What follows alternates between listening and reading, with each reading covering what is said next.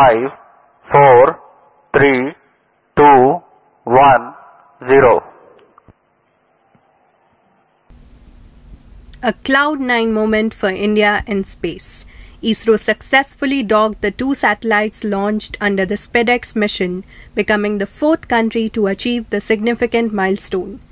It joins the elite club of countries USA, Russia, and China. The mission, launched on 30th December 2024, was aimed to develop and demonstrate the technology needed for the space rendezvous, docking and undocking of the spacecrafts.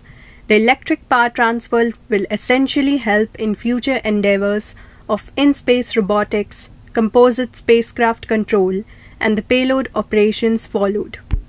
The big deal about space docking is the fact that it will essentially require to join separate modules in a space station, transportation of crew, servicing and refueling of the satellites that can extend their lives. Further, docking is necessary to combine spacecraft components for long-term missions in space. Few days ago, ISRO was successful in its crops mission, where the cowpea seeds sprouted and tethered leaves in a controlled environment, challenging the microgravity conditions. As said by ISRO, India docked its name in space history. It's a moment of pride to witness this moment.